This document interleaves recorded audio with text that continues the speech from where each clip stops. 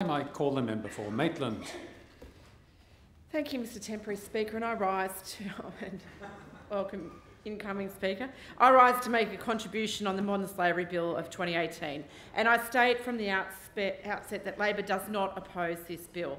This bill was introduced by the Honourable Paul Green from the other place, and welcome to you here tonight, and it follows on the back of the Legislative Council's inquiry into this matter. I note that Labor already has a modern anti-slavery policy, and I congratulate our Shadow Attorney General, Paul Lynch, for his comprehensive measures in trying to draft a policy that would be taken up by this place, and I note his comments and the comments that will come forward tonight that we're in the same place on this bill. It is important that we take action to stop what is reprehensible, unconscionable behaviour to force people into a life of servitude. These things can always go further, but it is hard to get the balance, and obviously in a political process you have to get a piece of legislation which will go to start the conversation. I'm proud to be part of a party such as the Labor Party, which was founded on the basis of a commitment to ensure that people are not exploited. And while in keeping with the historical context of the birth of our party and the time that it started, our movement initially focused predominantly on the exploitation of male workers. Over time, we have emerged as a modern labour movement which rejects exploitation of all people in our society. We have made, in the last 12 months particularly, a very strong commitment to strengthen our fight against inequality, wage theft. We have worked to ensure that on a whole range of issues, people are paid for the work that they do, and that is our major concern here. We are also very concerned about modern slavery, and I wanted to talk about that for a moment. You know, modern slavery includes practices such as human trafficking, servitude, forced labour, debt bondage, organ trafficking, deceptive recruiting, forced marriage and child brides. And it strikes me as we stand here in the 21st century, first world society, equipped with virtually instant technology, we can see into people's living rooms on the other side of the world, we are still confronting a scourge that is centuries old. These practices are shocking and have no place in a modern, fair world. It's estimated today that there are some 45 million people around the world who are victims of modern-day slavery. Think about that number, 45 million, nearly double the population of Australia. 4 times as many people are in slave-like conditions today, suffering from modern-day slavery and slavery-like practices than when the transatlantic slave trade operated between the 16th and 19th century. It's incredible. We believe that some 4,000 people on our own shores here in Australia are subjected to these practices, including here in New South Wales.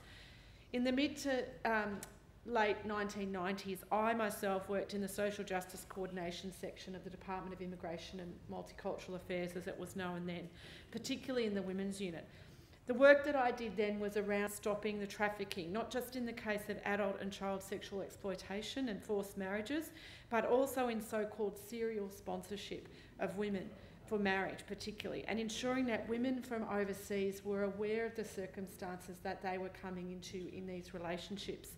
We would have terrible stories told to us, and they are stories that have had a lifelong impact on me, stories of women who have been beaten profoundly, violently, because they didn't have the cans in the right alphabetical order with the labels facing to the front in the pantry. They'd been brought to Australia to live in a house where that was something, where they weren't allowed to wear shoes because it might enable them to leave the house, where they lived in a house where security cameras were outside to stop them being able to leave the house, where women were told that they would be deported if they left their husbands. They were told that they would lose their children, they would never be able to return to see them if they left their husbands, where they were forced into degrading and inhumane conditions, tied up, prostituted, forced to serve their husbands every whim, denied any medical assistance, any psychological assistance, any care or concern.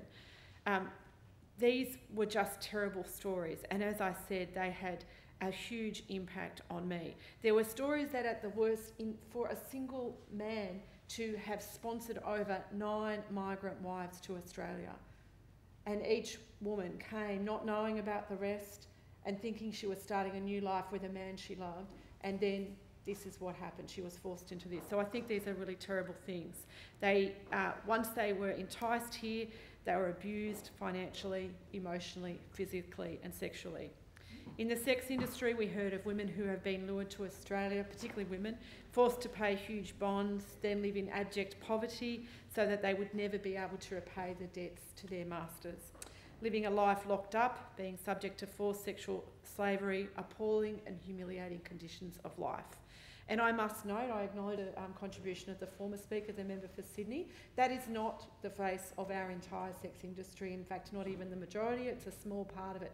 But it is one that we as a modern society cannot accept. And we must do everything in our power to stop that kind of abuse of women.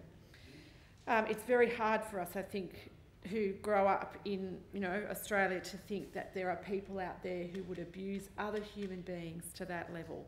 And whilst it may not be on public view, we cannot say that it's not happening. We know it is. Sadly, modern slavery is an all-encompassing blight, whether it involves sex workers, those supplying even the clothing and other industries around the world, housekeepers, childminders, right through to those who are producing child abuse material. We know that women and children are particularly vulnerable to this kind of exploitation. What is commendable about this bill is the proposition of modern slavery risk orders that can prohibit people convicted of modern slavery offences from taking certain actions. And I support the need for miscellaneous components of the bill that amend the Crimes Act for cyber sex trafficking and child forced marriage. The cyber sex traffic amendment proposes protection for children whilst targeting the perpetrator and those who may offer advice to avoid detection of these heinous crimes. Carolee Holmes, the Chief Executive of the International Justice Mission of Australia, is quoted to have said that the modern slavery bill sends a clear message to pedophiles seeking to abuse children through live-stream sexual abuse.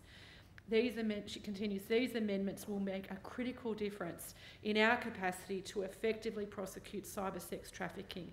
This is vital to the protection of children here in New South Wales and our region. And that is something that I completely agree with. As a Shadow Minister for the Prevention of Domestic Violence and Sexual Assault, the amount of abuse of people online that just seems to be beyond the purview of any government to attack is an indescribably difficult issue to contend with, and we must try every effort to stop that abuse of people. As the Shadow Minister for Small Business, I also raised my support for this bill. Small business owners work very, very hard with their families, with their employees, to change lives, to create jobs, to do their best, to pursue excellence in their own communities. When we don't do anything to address the supply chain of modern slavery, when we let large multinationals exploit people all over the world in order to get the lowest priced products and services, then we are complicit ourselves in exploitation and slavery. Slavery doesn't just hurt the people who are exploited, it hurts those small businesses who operate in an ethical manner, who pay their staff proper wages, who don't source their products from people working in slave conditions in other countries or even here. When we implement an anti-modern slavery policy, we provide a level playing field for ethical small businesses with integrity to compete on. We play to the highest values and model business practices rather than supporting the lowest scum of this earth. We all have a responsibility to procure our goods and services in such a way as not to exploit others. We should never let ourselves be in a position where we profit on the loss of someone else. It is easy for consumers to criticise big multinational firms and to cite them as drivers of modern slavery. But without a market for cheap knockoffs, for cheap goods, where a society doesn't value women and children as humans and not sexualised beings, we don't have a market for modern slavery if we don't have those things. But where we have a society which accepts that women or children or exploited workers are at a different level of ourselves and that we somehow have a right to get a cheap product or to just go along with what's happening because we see an advantage, we are complicit in that activity. We cannot say that we are good citizens on these issues, nor that we have good conscience when we accept goods that we know were procured through processes which enabled the exploitation of another human being. I urge the House to pass this bill. I commend it to you. Thank you. Good evening.